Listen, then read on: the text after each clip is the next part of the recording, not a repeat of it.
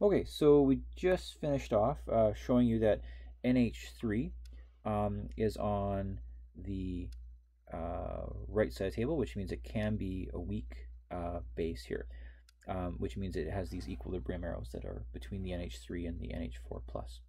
So really, to be strong, you're looking for chemicals that have one-way arrows, and in order to be weak, you have to have these equilibrium arrows.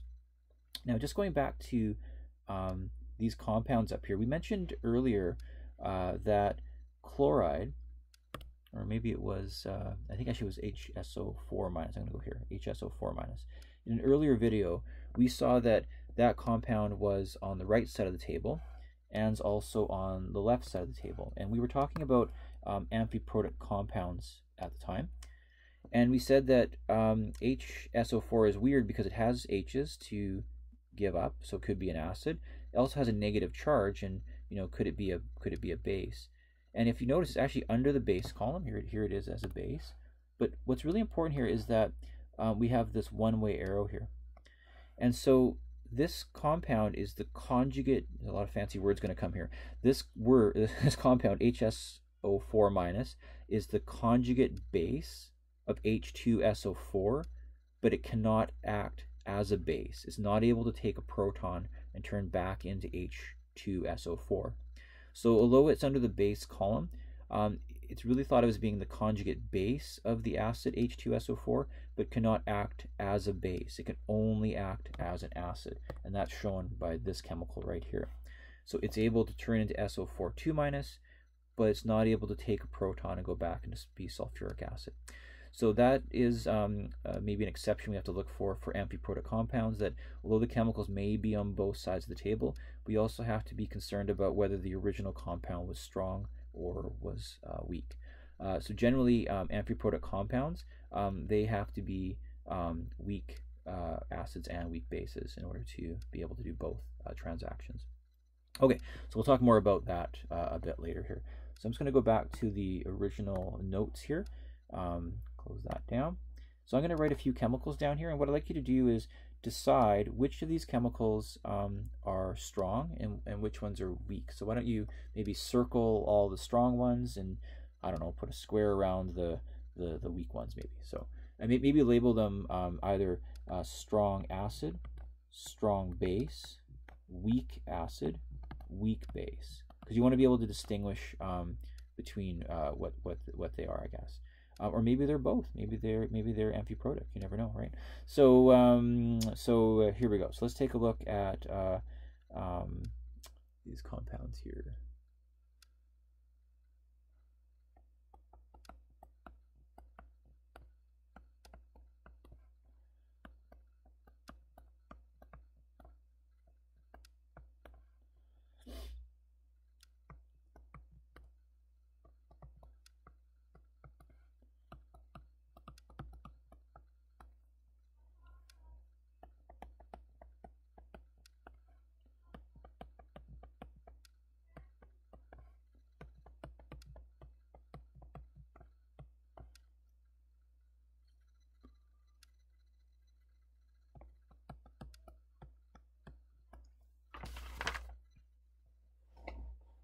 Okay, so let's take a look here. So HSO4 minus, it is on both sides of the table, but it can only act as an acid, so it is a weak acid. Okay. HCO3 is on both sides of the table, and it could be a weak acid, but it could also be a weak base. And so that would mean that that compound is capable of being amphiprotic, depending on its circumstances. SO4 2 minus, there's no protons with that. So we should look on the table, and if we look, we'll see that it actually fits as a weak base. NH3 is on both sides of the table, but at the very bottom under the acid column, it can't go in the forward direction. So this is only a weak base. Water, it's a weak base. We've seen that before. And it can also act as a weak acid. I'm just going to go back to the table to show that one, because kind of just sort of talking without showing these things. So I'm going to get rid of all this fancy writing. Okay, so water is here. So there it is under the base column, and it's got equilibrium, so it can be a weak base. If I go right to the bottom here, where are we here? Water, water. And there's water under the acid column, and it can definitely go in the forward direction. So water is amphiprotic. Whereas NH3 can be a weak base, but cannot be a weak acid because of that arrow right there. Okay, so let's go back here. A lot of jumping around here. So HF, it is only an acid, so it's a weak acid. You see the equilibrium arrows on the table.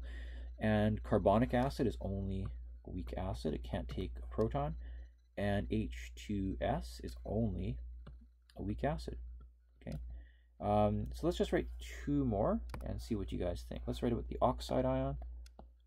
And let's say something like HI.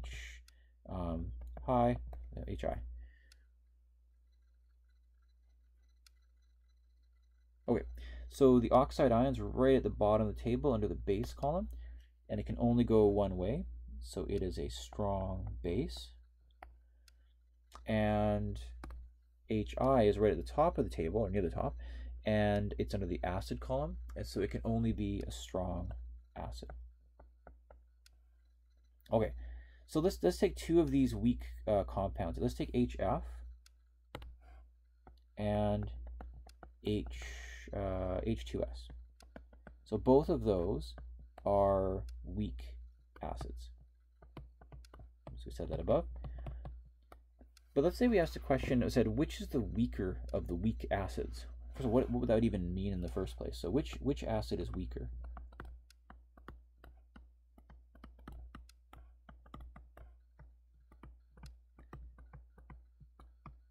Now, when we say weak, we're referring to the fact it doesn't ionize 100%.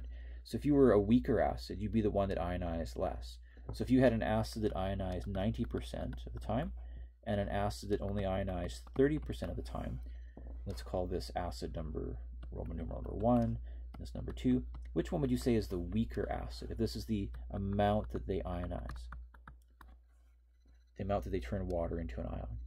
Well, the weaker one would be this one. It only ionizes 30%, because obviously 100% ionization would be the biggest number you can get, and that would be for a strong acid. So there's two ways to do this. One's mathematical, and one's just looking at the data table. It's really easy to figure this out. So if we look at the data table, why the data table is so important to get your head around how to use. So I'm going to erase all this fancy stuff here, get rid of that. And what you'll notice on the left and right sides of the table is you have this arrow. It's kind of hard to make. I'll shrink it down. You have this arrow here on this side, and this is the strength of the acids, and they increase as you go upward. The strong acids are at the top, so strong acids are up here, and the weak ones are lower down below that. And on the far side, you've got another arrow that actually points downwards, and you'll notice that the strong bases are down here. So this base strength increases as you go down, and the acid strength increases as you go up. So let's look for those two compounds then. Let's look at them, what we're looking on the other page there. So we have the acid HF, which is right here, and the other acid was H2S, right, there we go, H2S. So they're both weak, they both have these equilibrium arrows, but the HF is higher up on the table than the H2S, and so according to the arrow, HF should be a stronger weak acid than H2S. So that would mean that HF ionizes more in water than H2S would. Now there are these numbers on the far side, which we'll talk about in later videos, and that's more the mathematical part of it, where you can actually use numbers to prove how much it actually ionizes. But as a simple rule, if you just want to know which acid is stronger, always pick the one higher up on the table. It's a much faster way than trying to calculate out values and stuff. So that's that. So I'm going to just write two more questions for you, and then I think we're going to call this video the end of the day. So let's get rid of that. So let's say you're comparing H2CO3, HNO3, and one more here. Let's say where's the last one here? H3